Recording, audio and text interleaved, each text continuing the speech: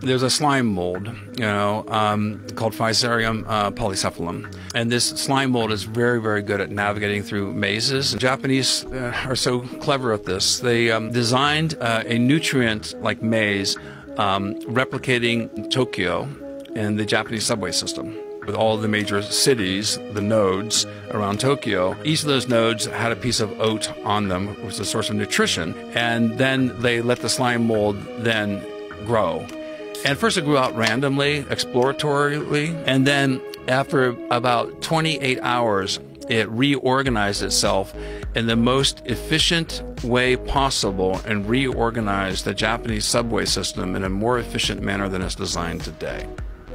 Thus, they said, not me, not Paul Stamets, this is a demonstration of cellular intelligence. Whoa. So this is the tip of the proverbial mycelial iceberg,